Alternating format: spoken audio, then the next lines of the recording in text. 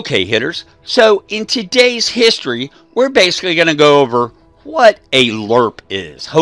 Now, we're also going to touch base on what a LRRP is, what a RASTA unit is, and if there is indeed a difference between a LRRP unit, a LRRP unit, or a RASTA unit. So, to begin with, let's go over what these acronyms mean to these units, or the nomenclature of these units, if you're tracking with me on that. So, a LRRP unit, Lima Romeo Romeo Papa, pronounced LRRP, L-U-R-P, is a long-range reconnaissance patrol. A LRRP unit, long-range reconnaissance, surveillance, and report, and to round it out, a RASTA unit would be that of reconnaissance, surveillance, and target acquisition. So all three of these units are actually a cog in the machine of the long-range reconnaissance patrol. However, depending on when you served in the military would depend on what unit you were actually with. And basically what I mean by that is basically if you served in the United States Army, it would depend on what years you actually served, would depend on if you were referred to as LRRP, LRRP, or RASTA. I can tell you this though, during my time with RASTA, about 90 days prior to that, that unit was actually considered a LRRP unit.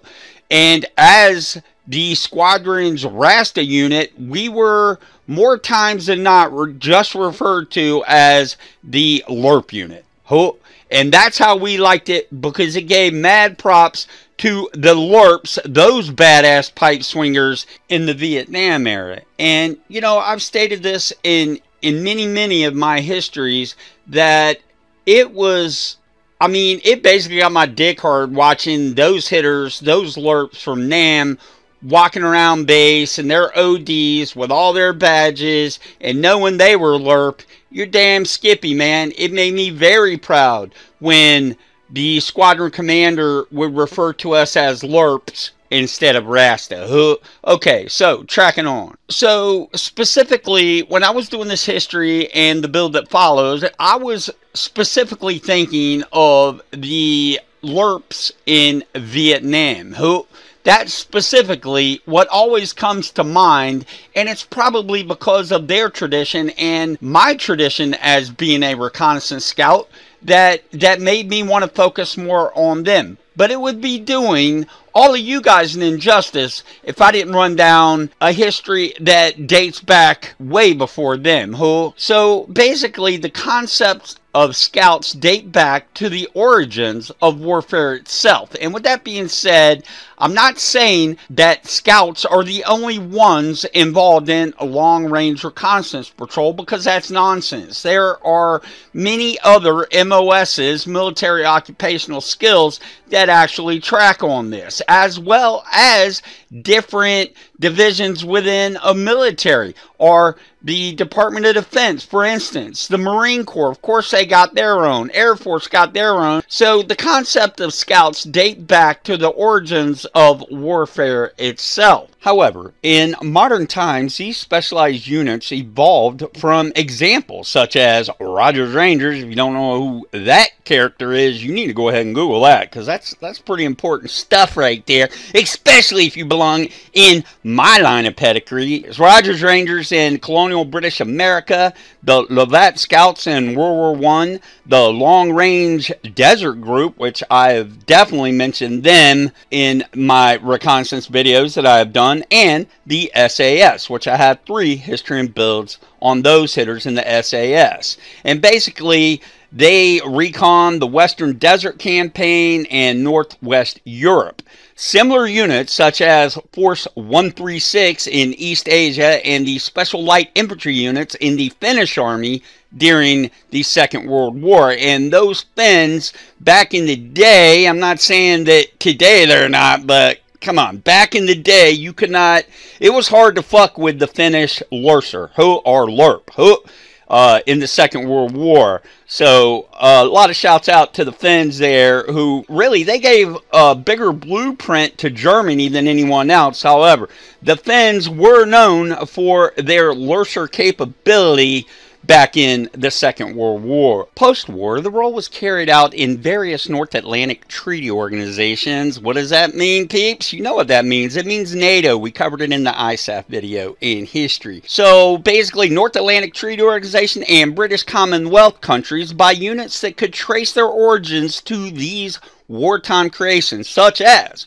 the British SAS, Australian Special Air Service Regiment, and the New Zealand's Special Air Service, United States Army Rangers, long-range surveillance teams, and reconnaissance surveillance and target acquisition, which we've already covered, basically LRRP, United States Army Rangers, yeah, we do a little LRRP out there, as well as stated RASTA. And basically we got that blueprint, the LRRP, LRRP, RASTA, all those blueprints really came from the hitters decades and decades ago. I know that a lot of people think that you say LRRP, same with myself, you think automatically of the Vietnam hitters, which I've already stated, this is kind of what I'm going for. But again, I have to throw out everything in this history. However, they were far from the first LRRP unit. All the lessons that we have learned since the beginning of warfare has developed into what we now know as LRRP, LRRP, or RASTA. So like we've been talking about, right, the use of scouts is ancient, or the use of LRRPs are ancient. However, during the French and Indian War, basically 1754 to 1763, the techniques of long-range reconnaissance and ratings were significantly implemented by the British in colonial America. The British employed the American Major Robert Rogers, and if you hadn't Googled him by now, I'll go ahead and let you know that is basically the big kahuna of the United States Army Rangers. Point of fact, when I went to training to be a reconnaissance scout as well as an airborne ranger, the first document that we received were the standing orders by Captain/Major Robert Rogers. He had that much of an influence on the United States side, as well, I'm sure, on the British side of LRRP activity. So, tracking on with that in mind, the British employed the American Major Robert Rogers to make long-range attacks against the French and their Indian allies along the frontiers of the British colonies and New France. The achievements of Major Roberts' dozen companies of approximately 1,200 troops during the French and Indian War were so extraordinary that this doctrine, Standing Orders, Rogers Rangers from 1759, became the cornerstone of the future U.S. Army long-range reconnaissance patrol units, including the U.S. Army Rangers, and indeed the Special Operations Light LRRP, Light Infantry community, as stated. Some of the first, in fact, it was not one of the first, it was the first document that we reviewed during my time when I went to school as a reconnaissance scout and airborne ranger. So with that being said, and I know this history might be getting a little long, but to hell with that, because all you guys know, if I'm going to do something, I'm going to do it damn right the first time. So with that being said, let's take a look at the Rogers Rangers Standing Orders from 1759. Don't forget nothing. Have your musket clean as a whistle, hat scored, 60 rounds, powder and ball, and be ready to march at a minute's warning. When you're on the march, act the way you would if you were sneaking up on a deer. See the enemies first. Tell the truth about what you see and do. There is an army depending on us for correct information. You can lie all you fucking want when you tell other folks about the Rangers, but don't ever lie to a ranger or officer. Don't never take a chance you don't have to. When we're on the march, we march single file, far enough apart so one shot can't go through two men. If we strike swamps or soft ground, we spread out abreast, so it's hard to track us. When we march, we keep moving till dark so as to give the enemy the least possible chance at us. When we can't, half the party stays awake while the other half sleeps. If we take prisoners, we keep them separate till we have had time to examine them so they can't cook up a story between them. Don't ever march home the same way. Take a different route so you won't be ambushed. No matter whether we travel in big parties or little ones, each party has to keep a scout 20 yards ahead 20 yards on each flank and 20 yards in the rear, so the main body can't be snuck up and surprised and wiped out. Every night, you'll be told where to meet if surrounded by superior force. Don't sit down to eat without posting sentries. Don't sleep beyond dawn. Dawn's when the French and Indians attack. Don't cross a river by a regular ford. If somebody's trailing you, make a circle. Come back into your own tracks and ambush them. The folks that aim to ambush you. Don't stand up when the enemy's coming against you. Kneel down. Hide behind a tree. Get some cover, dummy. Let the enemy come till he's almost enough to touch. Then let him have it and jump out and finish him up with your freaking hatchet. So there you have it, the standing orders of Rogers Rangers from 1759, and to my knowledge, this document still gets handed out in Lurp school, Ranger school, you name it. Any high-speed unit that is involved in long-range reconnaissance and patrol will be handed this document, and trust me, at least if you're a Ranger, you better freaking know this, as well as the Ranger Creed. Okay, to finish it up, actually, there is so much more I could talk about, but I know the history is getting a little long because we've got the build coming up next. However, right now I want to talk about different units from other countries because I have mentioned the United States, even though I'm aware that I mentioned the SAS and other reconnaissance forces. Now, what I'm going to do is put these in alphabetical order. In my opinion, yes, I believe they are the best of the best of the best. But I'm not going to line them up like that. Because I don't want you cupcakes getting soft on me and go reporting me to my congressman. So, let's start out with Australia. During the Second World War, the 21st North Australian Observer Unit was tasked with patrolling the remote areas of Northern Australia on horseback. The Canadian Rangers conduct long-range surveillance or sovereignty patrols in the sparsely settled areas of northern Canada. Although part of the Canadian Army, they are an irregular military force. Denmark, an all-volunteer unit within the Danish Home Guard that is now called Special Support and Reconnaissance Company, basically the SSR. In Finland, long-range patrols were especially notable during World War II. As stated, the 4th Detachment Battalion was basically a command of 4 different long-range patrol detachments. And here's a fact for you. Not to say that I wasn't impressed enough when I was researching Finland and their long-range patrol units in World War II. Former President of Finland, and I'm sure I butchered that pretty much, served and specially designed a Jaeger company called Detachment Tornai in the Finnish 1st Infantry Division. He also became a U.S. citizen and entered the U.S. Army Special Forces. He gave important knowledge and instruction in long-range patrolling during the Vietnam era and was declared MIA during the Vietnam War in 1965 until his remains were found and were buried in the Arlington National Cemetery in the United States on 26 June 2003. In Germany, their Lurp is called Funspire, and basically this unit were modeled after the Finnish long-range patrols of World War II and are part of the Special Operations Division in Germany, the FSLK 200. India's Special Frontier Force is considered a long-range reconnaissance patrol or Pathfinder. Italy, historically, airborne units are normally tasked with carrying out a part of the ordinary airborne assaults, deep infiltrations within small unit reconnaissance. And the Netherlands, basically the Netherlands Marsof Sea Squadron, consists of 2 special recon units, mountain leaders and special forces underwater operators. In Norway, the Norwegian Army has a Lurp operation dating back to the 1960s. The current Lurp unit, yeah, I wasn't even trying to pronounce that. In Portugal, presently in the Portuguese Army, the Lurp operations are carried out by the Long-Range Reconnaissance Unit of the Special Operations Force. Serbia, they're in the ACT Lurp units within the Serbian Army Special Brigade, and the 72nd Reconnaissance Commando Battalion have been operating since 1992.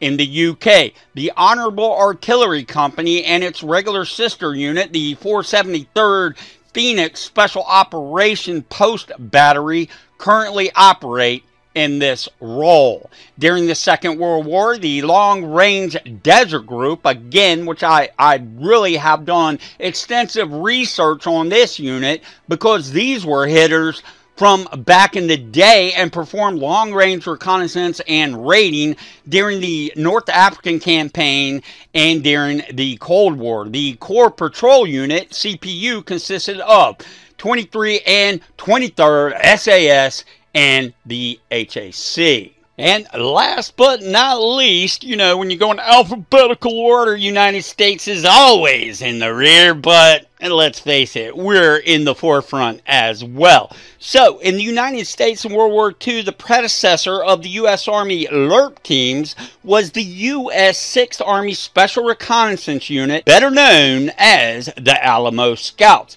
In the Southwest Pacific Theater of Operations, the Alamo Scouts conducted over 110 intelligence gathering missions behind enemy lines throughout New Guinea and the Philippines during 1944 and 1945. Basically, the Alamo Scouts Training Center to train candidates in long-range reconnaissance patrol techniques, including rubber boat handling, intelligence gathering, report writing, scouting and patrolling, jungle navigation, communications, weapons training, and camouflage. Of those that successfully completed the rigorous course, 138 became full-time Alamo Scouts, while the others returned to their units to serve as reconnaissance troops. After Japan surrendered, the Alamo Scouts Training Center was closed down and the unit was disbanded. In 1988, though, the U.S. Army retroactively awarded members of the Alamo Scouts the Special Forces tab due to their wartime record and the techniques that they actually pioneered. And that's something else, man. When the United States Army decides that, you know what, you hitters don't got to go through C or Q school, you guys can just straight up have this SF tab. So that right there tells you how badass these Alamo Scouts were, which I can almost guarantee you there might be 1% of you hitters out there that even know about the Alamo Scouts and that their members basically were awarded the SF tab. So, as you know, by now, we're usually into the build. But to be honest, when I start talking LRRP, when I start talking Lurser, when I start talking Rasta, I don't know if you can tell, but I get fucking excited, man, because anything that I am passionate about, and trust me, I'm passionate about being a bat boy. But I'm also so passionate about being involved in part of this outstanding fucking history of long-range reconnaissance patrol. Like I have footprints on the ground with reconnaissance patrols, So with that being said, we're just going to track on with a little more history, So pop you another beer, another pop, grab your water, throw in another lipper, or what the fuck ever. But we're going to keep tracking with the Vietnam LRRP, Okay, so I know that you guys are getting like, oh, damn history. So all I got to put out is good morning,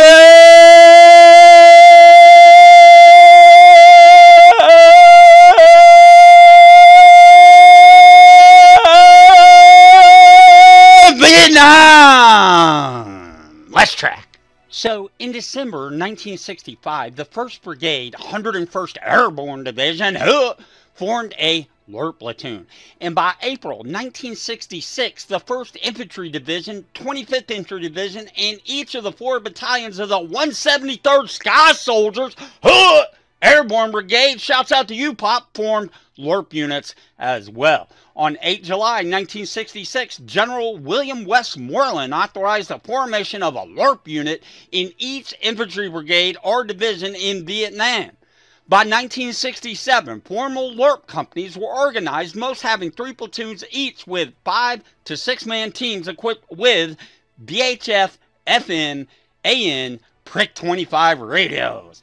LRRP training was notoriously rigorous, and team leaders were often graduates of the U.S. Army's 5th Special Forces Recondo School in Nha Trang, Vietnam. So I want to specifically talk about a unit, Tiger Force.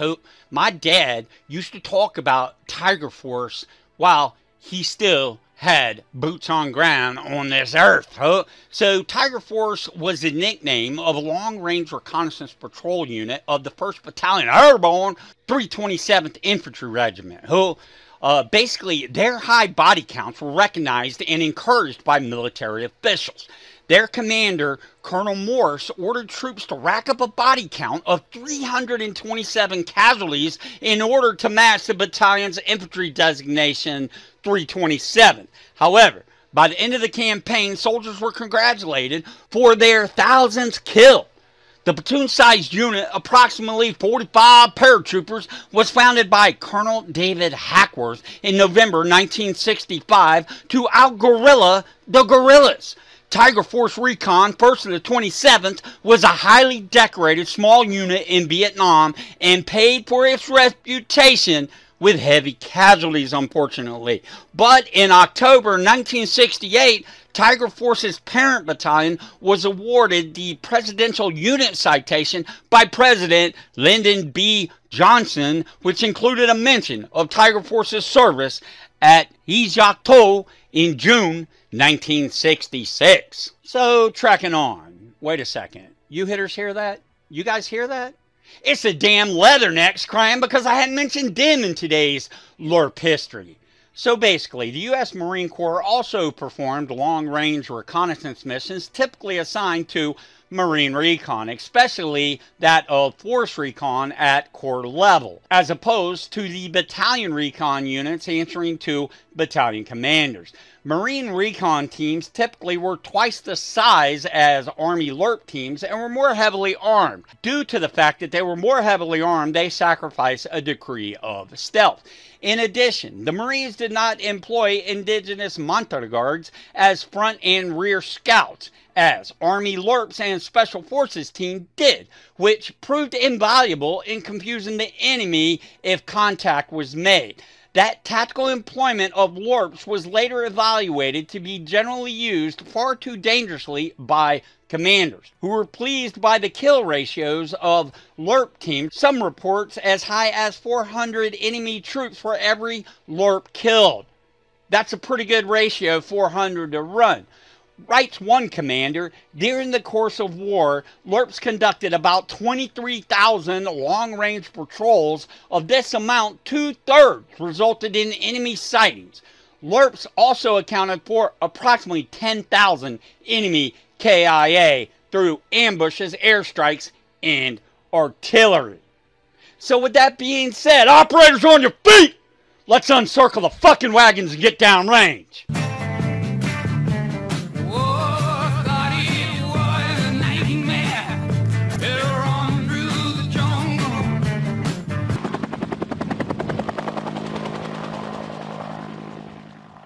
Operators, you know what to do. Go ahead and hit that back or select button. Let's go ahead and double tap over to loadout, hit that Yankee button, and we are home to begin the build. Also, I hope you found that history interesting. I personally think it was one of my best I've put out on our channel here. So, with that being said, let's go ahead and track. Head today, of course, gender male. That's the only way to roll, Spec Ops style, right? So we're going to go ahead, gender male, face Mason, eye color brown, facial hair none, hair we're going to keep it squared away, brown for the hair color, one each, and facial detail burn on the left side for yours truly here, right? SOP as far as that goes. Okay, so body details. Today, here's the deal, man. You know how I preach this? I've been preaching it forever. They don't have camo that extends down the breastplate. So if you're not wearing dishmag or a dust rag or a jungle rag or whatever the hell you want to call it, then you got that big pale spot right at your breastplate, if you're using a gringo, and it's just ridiculous to me. So today we're going to go with the suit face B. Now, if you don't have that, I would suggest go with the big red one. Anyone would actually fit this build. Really, the big red one actually tracks on this build a little better. However, again, if you look down towards our breastplate there is no camo to cover that up unless we wear, as stated, you know, our jungle rag or whatnot, or the schmag or whatever you guys want to call it. Now, here's the deal though. So I'm going to go ahead and put the suit face B in. As you can see, it clearly extends down to the white beater we got on, so, or the t-shirt we got on. So we're going to go ahead, hit the suit face B today. Again, if you don't have it, you can go with the big red one. Okay, right arm today, as usual, Santa Maria. Left arm today, I'm going with Mi Familia. Close. Okay, so again, we are definitely tracking with the NAM hitter today, the NAM Lurp, if you will. And, you know, this is almost perfect here. So, for tops today, we're going with Commando. Of course, we're going to put it in the OD green. Vest, again, today. Now, this is something that I did buy. This would be the old school LCE, like I used to wear, actually. Now, for some reason, in this particular, you know, it really doesn't surprise me, but now I'm not 100% sure. When I was in, at least, when we referred to an Alice pack, we referred to our rucksack. Cool. Now, do any of you hitters out there even know what the acronym Alice stands for? Go ahead and Google it. But while you're Googling it, I'll go ahead and tell you, right? I was going to make a giveaway, but, you know, I don't really do that bullshit on my channel. So I'll just go ahead and tell you an Alice, referring to Alice pack, would be all-purpose lightweight individual carrying equipment, which basically is an equipment attachment system, basically a rucksack that was adopted in 1973. So if you think about it here, we called what I have on either LBE, load bearing equipment, LCE, load carrying equipment, right? Or it was also known as part of our TA50 layout, right? That we'd have to get inspected and shit. So with that being said, go ahead, if you have this, go ahead and equip the Alice. But to stay true to this build, I must say that this is the LBE you want, to stay with the times. I mean, this is perfect. You know, it's what I wore, it's what the NAM hitters wore. Obviously, it's what I wore until we upgraded. So go ahead, stick it in the Alice, or what I refer to as the LBE, stick that in the 2234. Pants today, we're going with the Commando. I mean, why wouldn't we be? We're not wearing the knee pads today. That's what she said. And we've been putting that in the 1434 olive drab as well. Footwear, why wouldn't we? We're going with the combat boots because, again, we try to keep it real around here. And, of course, there's only one color. You can put those in. So, hey, we ain't even got to worry about that now, do we? And we'll go ahead and keep tracking. Ghillie suit, obviously, absolutely none. know if we were doing a sniper, you know, we throw that ghillie suit on. So, accessories today, eyewear, we're going with none. I mean, here's the thing. We could go down the list here, but to be honest, most of the picks I see, these Lurps, man, they were old school. They didn't have no freaking eyewear on, right? So, we're going to go ahead and keep it real and do the same, and we'll be equipping absolutely zero. Facewear today, I would go ahead and keep it clean myself.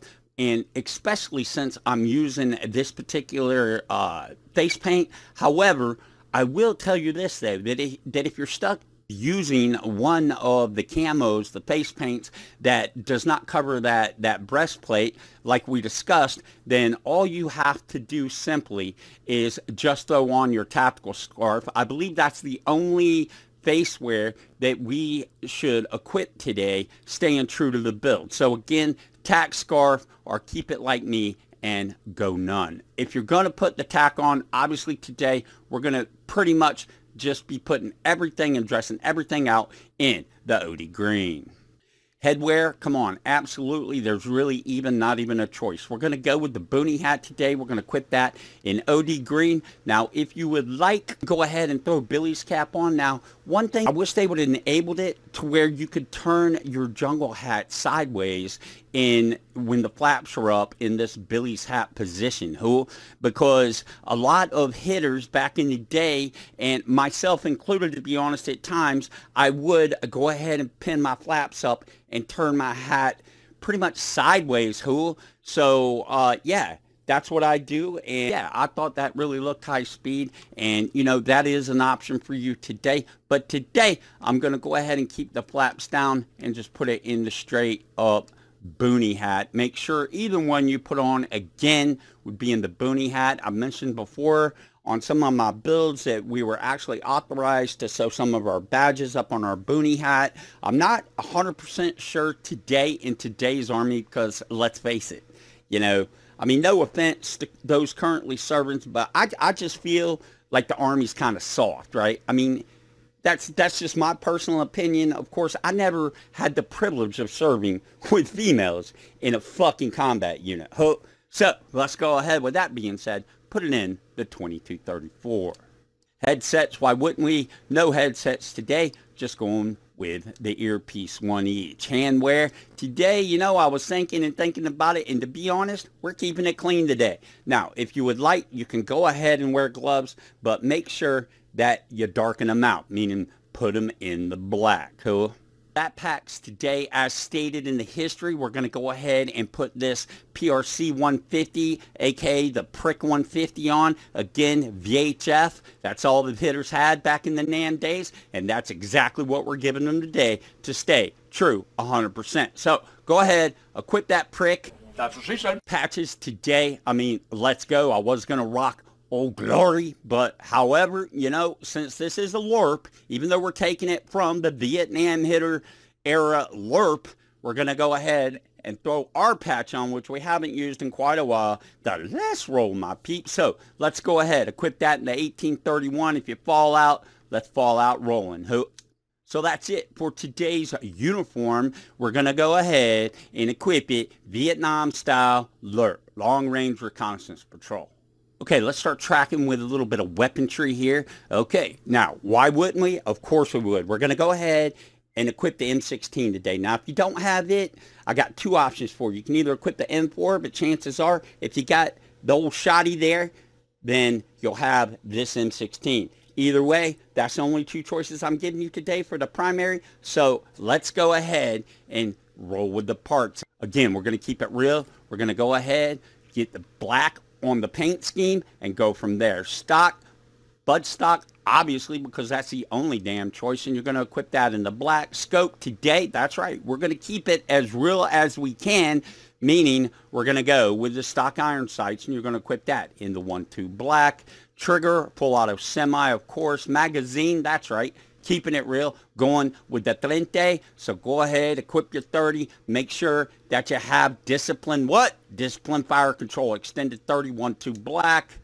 Underbarrel. Hey, let's go, Captain Jack. M203. We're going to jack some people up with this dirt nap giver right here. Go ahead, 1-2 black. Rail, keeping it clean with the rail cover, just like they would. 1-2 black. Standard barrel, don't even give you the option of a long barrel, and that is super okay to me. Throw that in the 2-2 gray. Muzzle today, stock muzzle, black.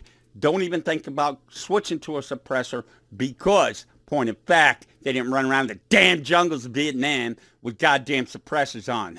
So, not saying like no unit over there did, but basically your LRRP unit would not carry a suppressor out with them.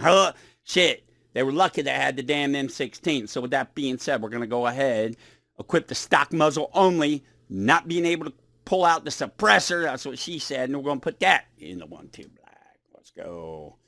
And that's what we're hitting the field with, the tried and true M16A1 or M16A2. Let's go. I put in a little thought with this. Today we're going to go ahead and we're going to go with the MK14, basically the M14, because point of fact is that is exactly what the fuck they carried as well. So we're going to go with the M14, but I'm also going to give you a little choice here. Here's the thing. I'm not even hating you, even though they didn't run around with the M4 back in the day, but you can go ahead and equip the M4 Super 90 if you would like to. However, me, I'm going to go ahead and keep it M14 rocking and rolling. This M4 is also what you can carry if you don't have the M16. You can carry the M4 or this M4 Shotty. Don't get them confused. M4 or M4 Shotty Super 90, all right? That's what you can carry other than the M14 or, as stated, in the primary. Go ahead. You can hook it up with the M16, A1, A2, what the fuck ever, the M4, or the goddamn shotty. Let's go. That is a superior rifle for its time, and even to this day, multiple law enforcements are actually making, I was reading the damn, that's funny. Hey, what's up, J-Dog, man? Nice to have you aboard. So, basically today, for everybody in the stream, I think there's one or two guys out there, I don't fucking know. So, basically today, what we're doing, I'm trying to give you a loadout for the Lurp of, Vietnam era. Even though the history was on the Lurp, just the overall long-range reconnaissance patrol. So, with that being said, not trying to cut you off, my boy J-Dog! But we got to track on because, like I said, I got about 15 mics. Who J-Dog? And again, welcome aboard, son. Okay, so with that being said, going with the big badass M14 today. And what we'll do is go ahead and dress it out. Again, keeping it real here on our channel. In the subdued, right? In the black. We're going to shadow this bitch out. Because what? They didn't fucking run around the jungles of Nam with motherfucking goddamn golden guns and shit, right? Last I checked, these goddamn zips didn't even, correction, I shouldn't even be calling them zips, right? Because they're fucking gooks. Last I checked, these fucking gooks in the jungle through my history, not that I ever had boots on ground, hell, I wish I did, right? But last I checked, the motherfuckers didn't have gold AKs out there either. Let's rock it. Today, we're going with the extended bud stock, but to be honest, I digress. We're going with the stock bud stock, So, throw it in the stock bud stock, hit that 1-2 black, and let's track. Scope. Now, here's the thing. I was sitting around thinking like, man, I need to keep this as real as possible. So, obviously, okay, this is the scope they used in Vietnam.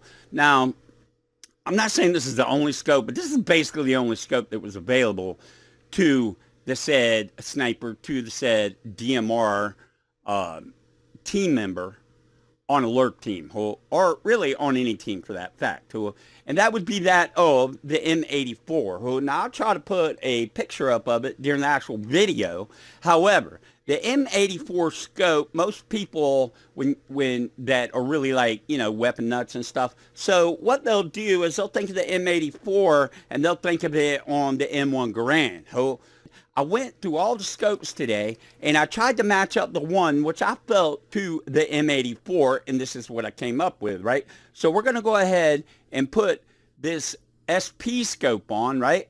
I know it's a Chinese Army scope, but again, trying to stay with the trueness of the build, this is what we're going with, because this is basically what they went with, even though it wasn't this specific site. Again, stated they went with the M84, so I just want you guys to know that before we drive on, but this is what you're going to equip, and you're going to be putting that, hit the 1-2 negative. Trigger today, we're going with the semi-auto 3-round burst, leave it at that, and back out. Magazine, again, today, I would keep it in the 10, but you know what, for shits and giggles, we're going to go ahead and put it in the 20, and put that in the 1-2 black. See?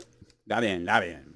Under barrel again today, keeping it as clean and keeping as real to the build as we possibly can. Just throw that bitch in the rail cover, put that. Hit. 1-2 black. Barrel today, now, I'm not going to lie, you can throw the standard barrel on if you want. However, you're trekking through, the bush, man. You're trekking through jungle canopy. You're sweating your fucking titties off. And, here's the deal, man.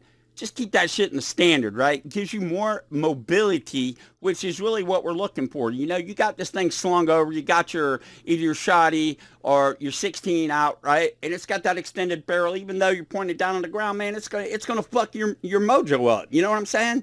It's gonna completely fuck your mojo up. So keep it in the standard barrel. 1-2 black is going on here. And then, of course, we'll be putting this in the stock muzzle again today. Go ahead and throw it in the 1-2. Today, suppressors are not authorized at all. So, if you're in this build and you're truly playing the non-Lurp, do not even go to that suppressor. Just stick it in the stock, keep it in the black, and that's how we the fuck gonna go down range today. Again, the M14, widely used in the NOM. I know this for a fact. Point of fact, I've gotten a couple of emails from hitters back in the day, which you saw one of them at the beginning of this video here, and he absolutely stated on my Mac V build that I should have put the M14, which, as I stated to him, I was almost going to equip the M14 in that build.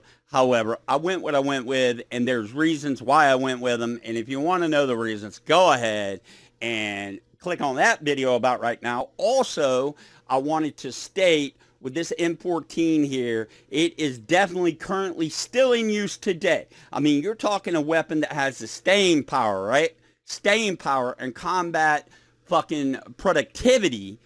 Unlike, there's not many that could compare, except maybe if we're talking M16. Well, so with that being said, we're going to track on. You know, I just really feel like this build has really come together today. Handguns, we are, and one of my favorite weapons ever, even though I have been firing a lot more of the SIG lately, I will tell you that M1911 is still my nightstand go-to. So with that being said, we're going to go ahead and dress this bad boy out. Again, now, I did state usually to put it in black, but for this old school fucking 45 right here, we're just going to throw it in the steel. We'll go up to parts, magazine. We're going to keep it real with the 8. Throw the rail cover on it. Nothing exciting. They didn't exactly have the technology that we have today. We're going to throw it in the standard barrel. Now, the barrel's the only thing you'll be putting in gray. And then, of course, stock muzzle in the black with no option of suppressor. Yeah, that's my go-to, boys. Always will be. But I got to tell you, I'm really, really impressed. And always have been impressed, to be honest, with the SIG. The Glock, you know my feelings on that sidearm. So with that being said, let's fucking go ahead and track on. Again, all this could be optional. You sort of got to keep it real, and to be honest, I wouldn't even be using a drone if I was you. Like, you know, obviously you got to equip one, but if I was you, and if you role play with me and we go out NAM style, Lurp style, then you know what we're gonna do is we're not even gonna have a fucking drone. I mean, let's keep it real. And to keep it real, there's only one way to keep it real as far as I'm concerned. So with that being said, obviously you're going to have to put on your frag grenade, and that's just going to give you a shit ton of firepower.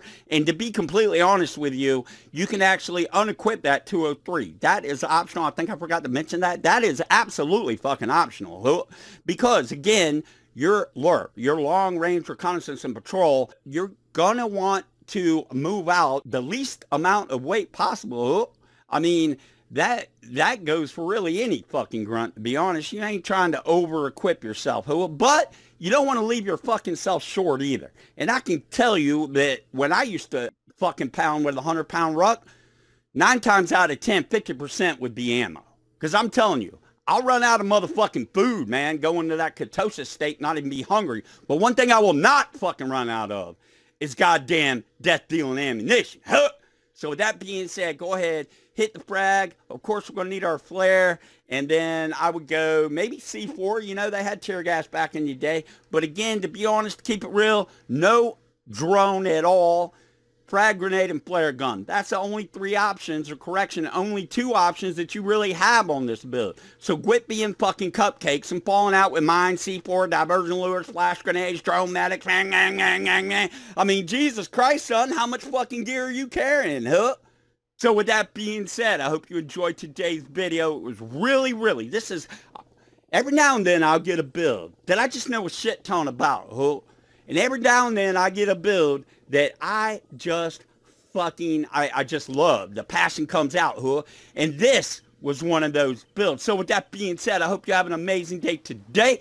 I hope tomorrow's amazing. I hope yesterday was amazing. Tell all your friends about my channel. Go ahead. Why don't you one time?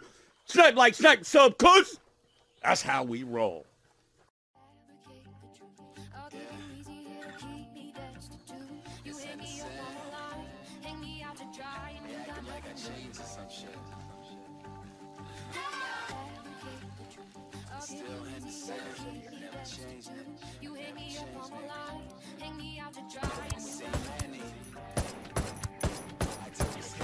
Dreaming big, town is small, and it's going down. All I need is a microphone, I'm headed for the crown, y'all. Call me wax, let's call go, me man. They'll never blow. Memphis Blake, they don't like the radio. That GTA 5 there. I'm on these tracks, just like Thomas, I'm the truth, just being honest. Y'all a bunch of Martin and Anthony's, yeah, that's prima donnas. Wayne Brady, they know the deal. Henderson skill. Way that I just go at will. You can call me Uncle Phil. You working, but I work harder to the day I'm Mr. Carter. My Mañana, claros. between Mrs. Lauder and Mrs. Carter, and I'll never dumb it down. I guess what I just spit is smarter. I'm a master of my trade. No, I won't forget the barter. You know I won't forget it. And when it comes to life, you know I won't regret it. Yeah, I'll say that shit simple and plain. If you thinking I'ma change, well you must be insane, motherfucker.